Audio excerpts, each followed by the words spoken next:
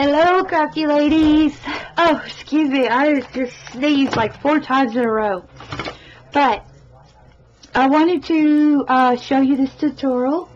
I know that many of us, we go on Pinterest. I'm like addicted to Pinterest. Pinterest is a wonderful place to get inspiration.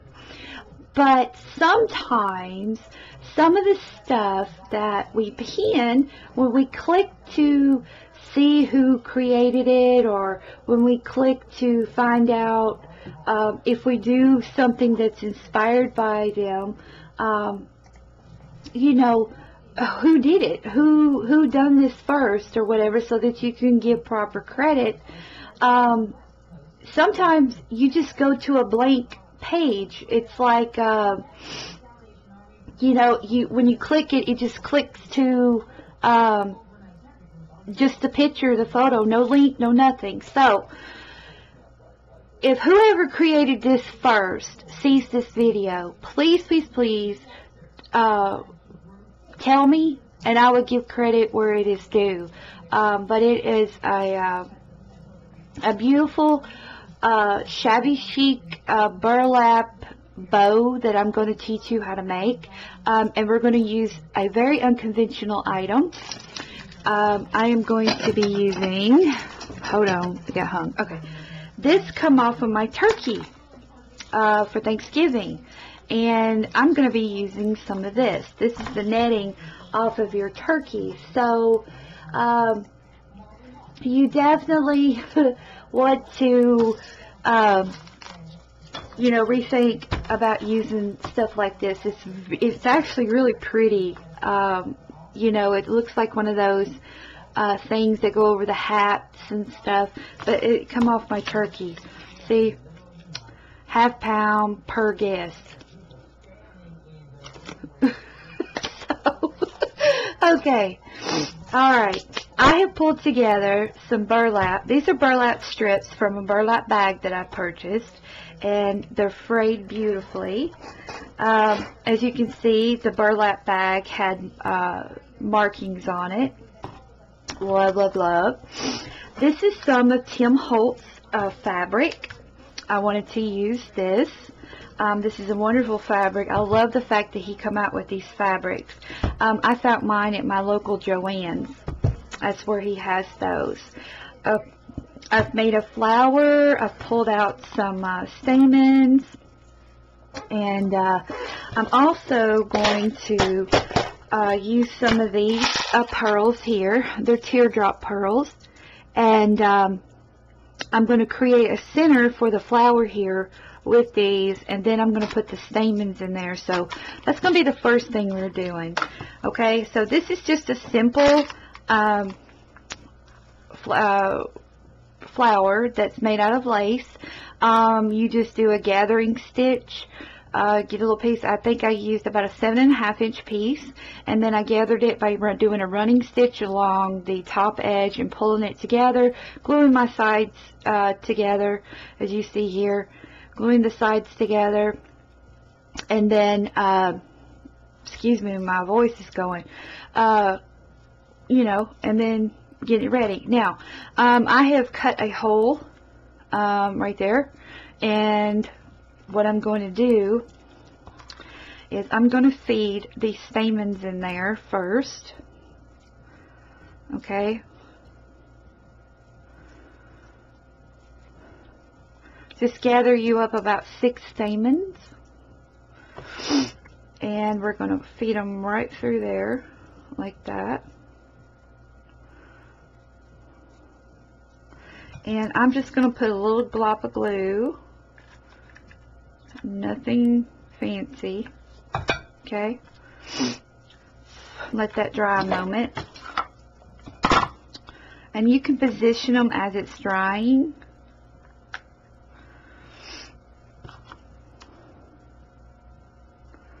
Just like that. Okay. And I'm going to snip off the excess.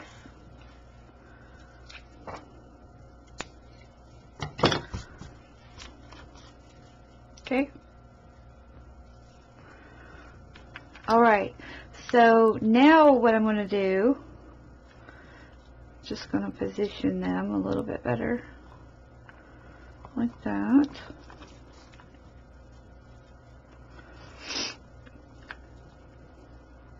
Okay, so now what I'm going to do is I am going to take these teardrop pearls, and I'm going to just go all the way around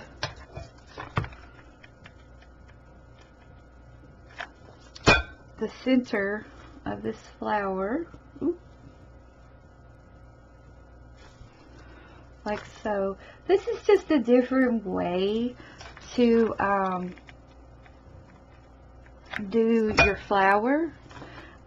These are the teardrop pearls that do not have the hole at the top of them. They only have it on the bottom. So I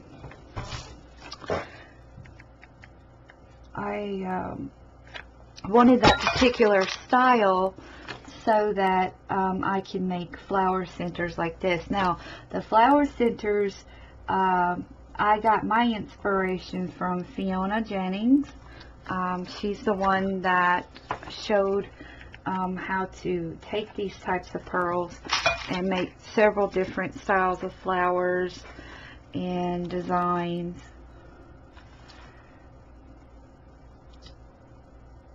I'll put her channel in the description box down below. Now I'm just getting this positioned to where, there we go. And just kind of scrunch up your, boy, this glue sticks stringier. Ugh. Ooh, I hate glue string. We are supposed to be getting like ice and snow. I can deal with the snow. I just don't like ice because ice storms are very debilitating to the community. We're talking power out for weeks. I remember back in '92 here in Tennessee, we had a terrible one, and we had to cook off the wood stove, put everything that was in the refrigerator out on the deck. Our electricity didn't come on for 3 weeks because we lived out in the boonies, and it's just debilitating. I mean, I can do snow all day long, but when it comes to ice covering everything, nope, nope, nope, nope, nope, nope, nope. I don't like it at all, because that means no power, no nothing. My glue gun wouldn't work either. I would go nuts, honestly. I thought I was going to back in those days, but I had my brother, so I tormented him.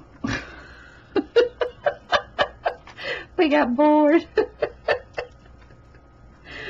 Oh gosh, the days. Okay, there. So isn't that beautiful? It's kind of like a new idea of trying to do a different style flower. You know, we don't have to be perfect. This is shabby chic. So it was just an idea I had, and I wanted to try it out, and it comes out pretty good.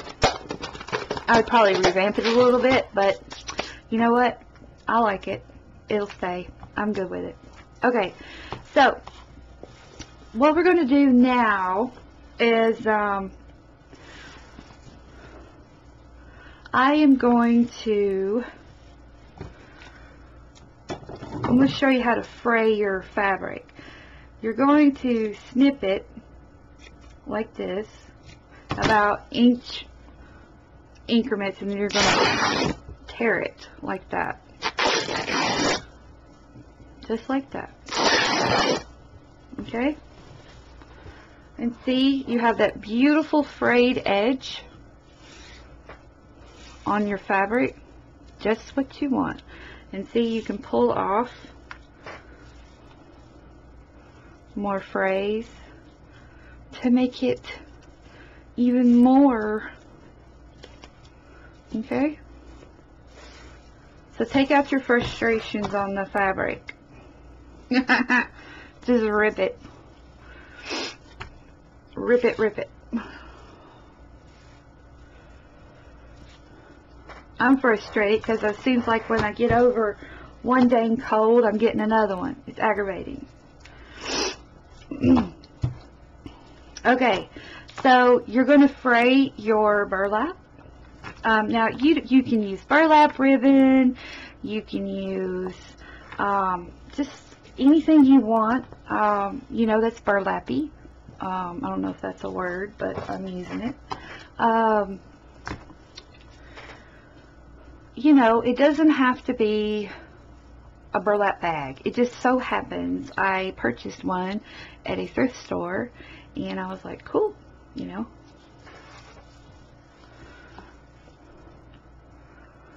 This is like, you know, the only thing I have against burlap is that it's itchy and you have all these little fibers everywhere. That's the only thing.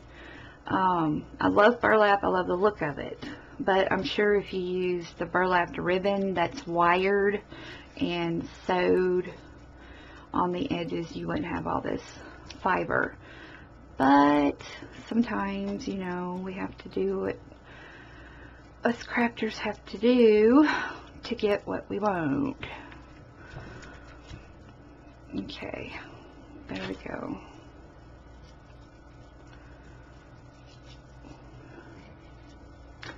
Okay, the object of this bow, well, that just tore out apart. Look at that. Just tore out apart. Okay, well, we'll use these two. The object of this bow is layering, basically. If you want the lettering in here, which I do, what I'm going to start doing is I'm going to start layering this.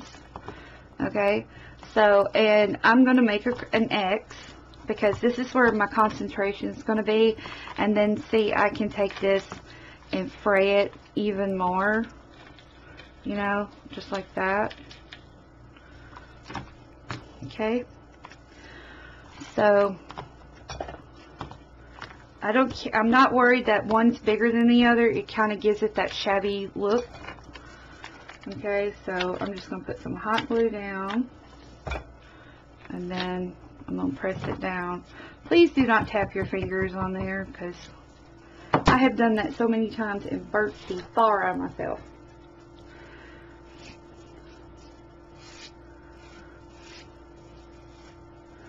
Okay, next I'm just going to tie this in a loose knot like this, and this one is going to go down like that.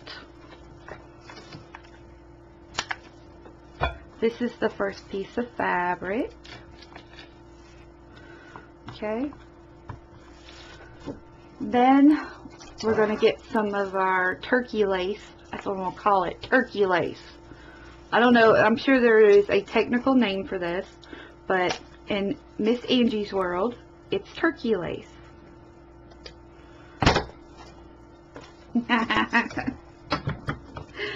Yes, it is. Yes, it is. It's turkey lace.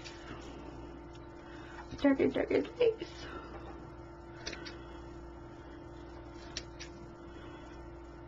Okay.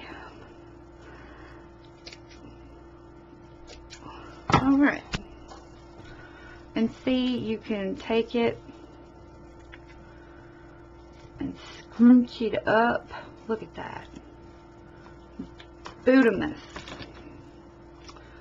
Love it. So I'm going to put a little bit of glue right there. Kind of get it in there like that, because I'm not sticking my finger in there. And you can spread it out like that. Just kind of give it a whirly-do. Here is some dainty lace that I have. And see, this is all I'm doing. I'm building layers. Building, building, building. See, some real pretty dainty lace. I'm going to put a shorter piece like that. Okay. Now you can take this and make a shorter bow.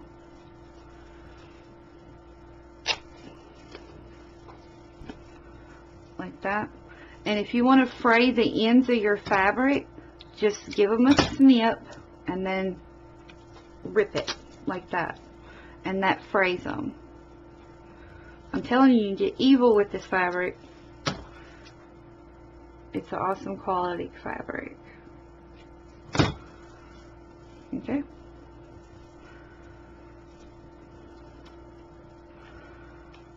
Alright. We're going to layer that. I need another glue stick.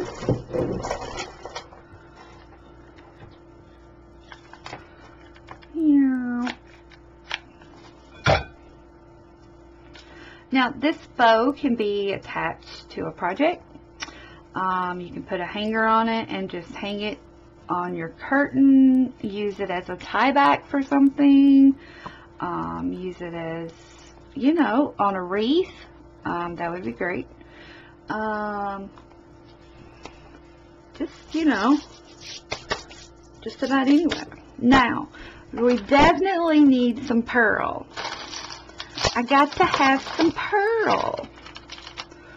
So, I'm going to put some of this pearl. Now, these are fused pearls, means they will not come off the string. And you can find these at your local craft store in the Christmas section. I always get mine after Christmas. And another good place is Goodwill, thrift stores like that, where you can find them. And really good places to find stuff like that. Like this, you know, and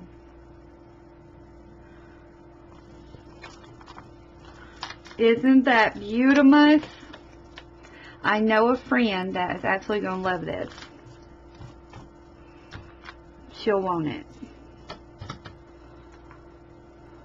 Because she's doing her house very, I don't know what your style would, it's kind of like the old chalk paint, and it's shabby chic. I think it's shabby chic. She might call it something else, but I really, it's beautiful.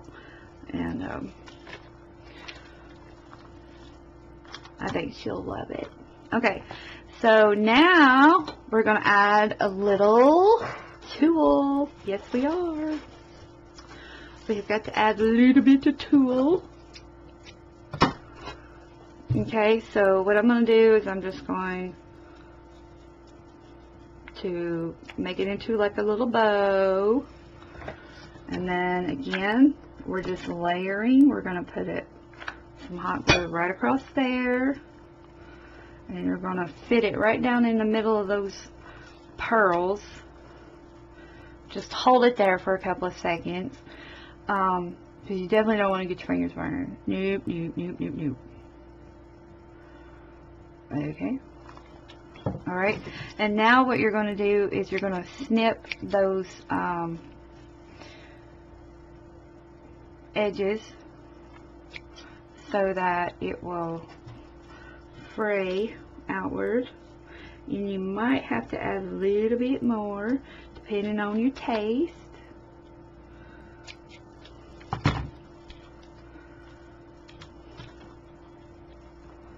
Alright, now, there we go. Now you're going to add your flower.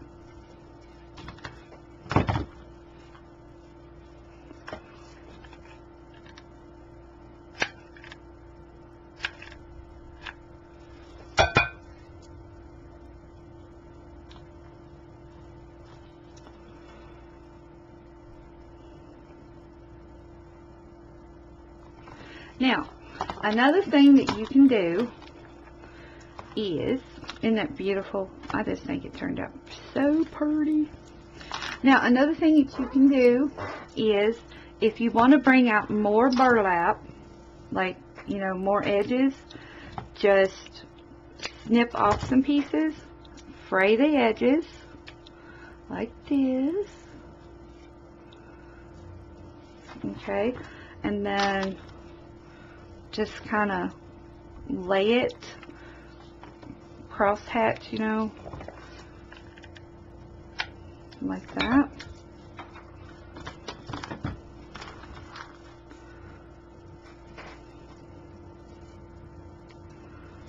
Oop.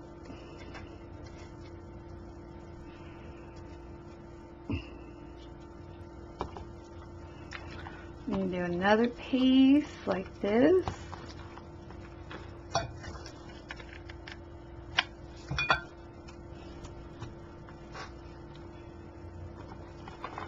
Fray the edges, you know, and you can still trim it off a little bit if you want, if you don't like all of those long tails.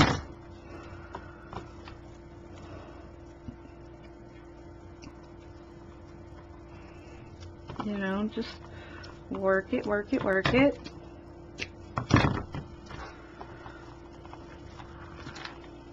There we go.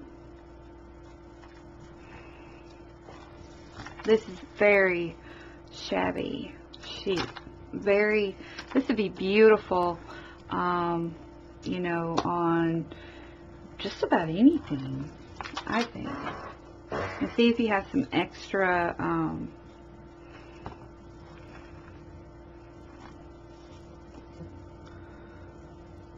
like some extra fabric.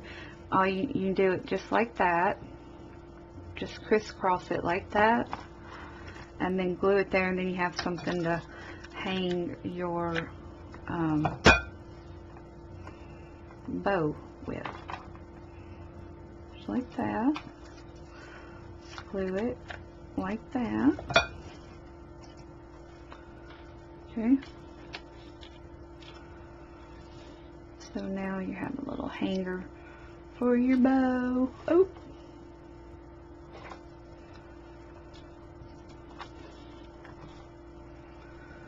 I think I'm gonna kind of glue that to that, just for added measure.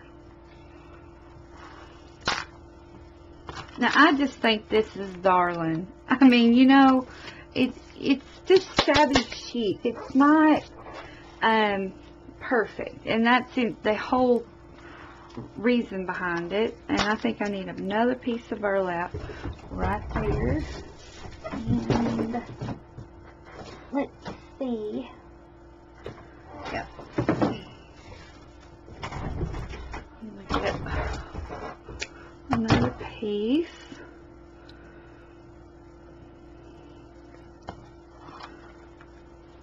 Oh yeah, that did it right there.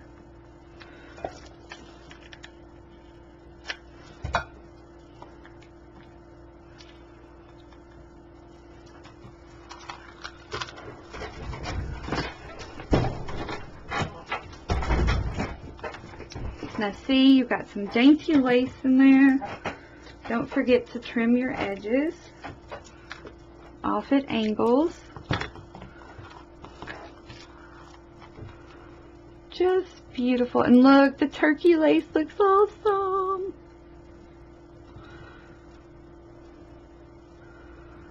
Look at that. Just beautiful. So, I hope this tutorial has inspired you to keep your turkey lace, for one. Grab some burlap, some pearl, and some lace. Make you a flower. Plop it on there and make you something just as beautiful and dainty and feminine and just wonderful. I absolutely like this. And again, if the lady that done hers on Pinterest sees this video, please let me know who you are, because the photo that I have does not give me a link or anything to where I can give credit to. So please let me know I would really, really appreciate it. And so, and you see how I'm just snipping that and then tearing this like that. You got to love Tim Holt's fabric. It is just fabulous. Yep, yep, yep. There we go. I don't know what I'm going to do with it, but I made it. So, alright. Until next tutorial. Chat with you later. Bye-bye.